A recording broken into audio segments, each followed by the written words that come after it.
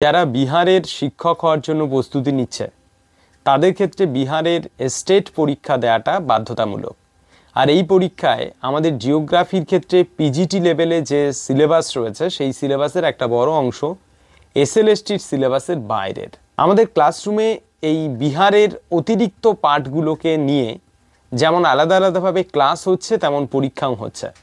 তেমনই একটি গুরুত্বপূর্ণ পাঠ হলো ট্রাইবাল কমিউনিটিদের ওপর একটি সিলেবাসের পাঠ রয়েছে, যেখানে এক্সকিমো, বুশম্যান, সান্তাল এবং ওরাও এই 4টে উপজাতিদের দেওয়া হয়েছে। তো আমাদের ক্লাসরুমে 70 নম্বরের পরীক্ষা হয়েছে এই 4টে উপজাতির ওপরে। তো এই 70টা প্রশ্নের মধ্যে প্রথম কয়েকটি প্রশ্ন আজকের এই ভিডিওতে এক্সপোজ করা হলো। প্রথম প্রশ্ন, what is the traditional habitat of এক্সকিমো tribe? এক্সকিমো ট্রাইবদের traditional habitat হলো tundra and Arctic reason, tundra অঞ্চল এবং আর্কটিক অঞ্চল। দুয়ের প্রশ্ন, which of the following is primary economic activity of এক্সকিমো tribe? Fishing. Fishing হলো এদের প্রাথমিক অর্থনৈতিক কার্যাবলী। তিনের প্রশ্ন, the mode of life of the এক্সকিমো tribe is primarily as নোমেডিক। এরা কিন্তু যাযাবরী জীবন পালন করে প্রাথমিকভাবে। চারের প্রশ্ন, which of the following animal is central to the traditional economy of the Eskimo tribe? আমরা জানি যে হুইলস বা তিমিকে অ্যানিম্যাল হিসাবে গণ্য করা হয়, সামুদ্রিক প্রাণী হিসাবে। তো তাদের সাথে এদের অর্থনীতির একটা যোগ রয়েছে। এরা কিন্তু রীতিমতো যেমনটি শিল মাছ তেমনি তিমি মাছ শিকার করে এবং সেটা বিভিন্ন কাজে, সেটা আর্থিকভাবে হোক বা খাদ্যের জন্য হোক, ব্যবহার করে থাকে। পাঁচের প্রশ্ন, এক্সকিমো প্রাইমারি লিভ ইন ইগলুস। ইগলুতে বসবাস করে এরা। শীতকালে স্বাভাবিকভাবেই ইগলুতে থাকে, বরফের ঘর। এবং গ্রীষ্মকালে এরা কিন্তু ইগলুতে থাকে না, কারণ গ্রীষ্মকালে অনেক সময় বরফ ভেঙে যায় বা অনেক সময় সেটা কোল্যাপস করার সম্ভাবনা থাকে। তাই তারা কি করে, গ্রীষ্মকালে একটা বিশেষ ধরনের ঘর বানায়, যেটা মূলত শিল মাছের চামড়া দিয়ে। প্রশ্ন হলো, এই বিশেষ ঘরকে কি বলা হয়? অবশ্যই কমেন্ট সেকশনে জানাও।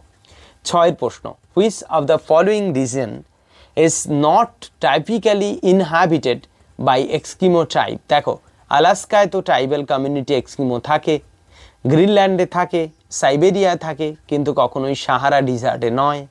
নেক্সট, সাতের প্রশ্ন, the এক্সকিমো tribe socio cultural organisation is often characterised by egalitarian society. অর্থাৎ এদের কোনো প্রকার ধনী দরিদ্র বৈষম্য বা ভেদাভেদ নেই, এরা সমানভাবে একটা গোষ্ঠী তৈরি করে বসবাস করে থাকে। আটের প্রশ্ন, what is the primary mode of transportation for এক্সকিমো tribe?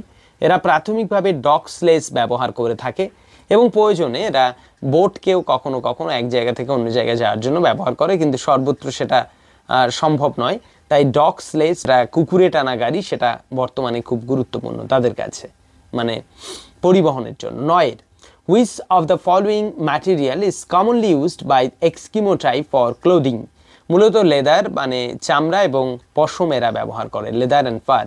দশের প্রশ্ন, the traditional diet of এক্সকিমো tribe consist mainly of meet and fish. অর্থাৎ মাংস এবং মাছ খায় এরা, যেহেতু এটা খুব শীত প্রধান অঞ্চল, তাই গা গরম রাখার জন্য এটা ছাড়া কোনো রাস্তা নেই। তাছাড়াও তাদের অন্য কোনো প্রোডাকশন হয় না, তাই মিট এবং ফিশ হলো সবচেয়ে গুরুত্বপূর্ণ খাদ্য। 11, এক্সকিমো society is known for its communal living. অর্থাৎ এরা কিন্তু কমিউনিটি বা গোষ্ঠী তৈরি করে বসবাস করে। 12 প্রশ্ন, what is the primary source of energy for এক্সকিমো tribe? Actually এক্সকিমোরা যে হুইল বা তিমি শিকার করে, তাই সেই তিমির চামড়ার নিচে এক ধরনের চর্বি বা টিস্যু থাকে এক ধরনের, সেই টিস্যুগুলোকে ওরা কালেক্ট করে এবং সেটাকে গলিয়ে সেটা দিয়ে ওরা এক ধরনের তেল তৈরি করে। সেই তেলটাই মূলত এদের ফুয়েল হিসাবে ব্যবহার হয়ে থাকে, যাকে হুইল ব্লাবার বলা হয়। Next 13, the এক্সকিমো language belong to which language family? এক্সকিমো আলুট গোষ্ঠীর মধ্যে পড়ে। 14, এক্সকিমো tribe are known for their intricate the ice sculpture. মানে আমরা জানি পাথরের গায়ে যেমন স্কাল্পচার করে আমাদের দক্ষিণ ভারতের মানুষেরা দ্রাবিড়িয়ান শিল্প রীতিতে, তেমনি এরা আইসের গায়ে বিভিন্ন ধরনের এই নকশা তৈরি করে। 15, traditional এক্সকিমো language often involve the worship of spirit of nature. এরা কিন্তু প্রকৃতি পূজারী হয়ে থাকে। Next 16, the এক্সকিমো tribe is traditionally known for its skill in navigation. এরা কিন্তু অত্যন্ত ভালো দক্ষ নেভিগেট করতে পারে অর্থাৎ নৌকা চালাতে পারে। 17 which of the following is not a traditional এক্সকিমো হান্টিং টুল। দেখো হারপুন এরা তো ব্যবহার করে, হারপুন খুব গুরুত্বপূর্ণ, স্পেয়ার বা বর্ষাও ব্যবহার করে, ফিশিং নেটও ব্যবহার করে, কিন্তু এরা তীর ধনুক বা বাউ অ্যান্ড অ্যারো এরা ব্যবহার করে না, তীর ধনুক এরা ব্যবহার করে না। 18 traditional এক্সকিমো ডিউলিং R designed two withstand that's Blizzard. এরা ব্লিজার্ডের একটা খুব গুরুত্বপূর্ণ বিষয়, এখানে যেহেতু মারাত্মকভাবে এই তুষার ঝড় হয়ে থাকে তাই এটা তাদের কাছে একটা বড় বাধা। Next 19 which of the following natural phenomena is central two এক্সকিমো mythology. Actually এদের কিছু ট্র্যাডিশনাল থটের পিছনে অরোরা বরিয়ালিসের একটা হাত রয়েছে, মেরুজ্যোতির একটা হাত রয়েছে। মেরুজ্যোতিকে দেখে এরা, যেমন আমাদের উত্তরায়ণ দক্ষিণায়ন কর্কট সংক্রান্তি মকর সংক্রান্তির সাথে কিছু ট্র্যাডিশনাল থট রয়েছে, তেমনই এদের অরোরা বরিয়ালিসের সাথে এইরকম কিছু থট রয়েছে। 20 প্রশ্ন how has climate change impacted the traditional habitat of Eskimo tribe? Actually এদের যে হান্টিং গ্রাউন্ড রয়েছে সেই হান্টিং গ্রাউন্ড গ্র্যাজুয়ালি কমে আসছে, এটা একটা বড় বাধা ক্লাইমেট চেঞ্জের কারণে হচ্ছে। 21 প্রশ্ন how do government policy on wild life conservation impact the economy of এক্সকিমো tribe relying to hunting? Actually restrict hunting right and affecting traditional economy, এটা একটা কথা, কারণ হান্টিংয়ের সাথেই এদের ট্র্যাডিশনাল ইকোনমির যোগ রয়েছে। তাই সরকারি পলিসির যে যখনই এই হান্টিংয়ের ওপর বিভিন্ন ধরনের বাধা নিষেধ তৈরি হয়েছে তখনই এদের ট্র্যাডিশনাল অর্থনীতিতে বড় ধরনের ধাক্কা আসছে। 22 প্রশ্ন in what way the modern technology such as mobile snow mobile and GPS effect the traditional mode of life of এক্সকিমো tribe? Actually mobile snow mobile হলো এক ধরনের বরফের ওপর টানা গাড়ি যেগুলো কুকুরেই টানে, অথচ খুব স্মুথ হয়, কিছু মডার্ন টেকনোলজি ইমপ্লিমেন্ট করে এটা তৈরি করা হয়। আর জিপিএস আমরা জানি, তো এইগুলো আস্তে আস্তে আসার কারণে ওদের নিজেদের ট্র্যাডিশনাল কিছু নলেজ সেগুলো একটু একটু ক্ষুণ্ণ হচ্ছে, সেটাই বলছে। তাই reduce Reliance of on traditional knowledge and skill. ঠিক আছে, নেক্সট 23 প্রশ্ন রয়েছে how do changing dietary habit among younger generation impact the traditional Eskimo diet to meat and fish? Actually increase করছে dependence on processed food, এরা processed food খাওয়ার প্রতি আস্তে আস্তে ঝোঁক বাড়াচ্ছে ইয়াংরা।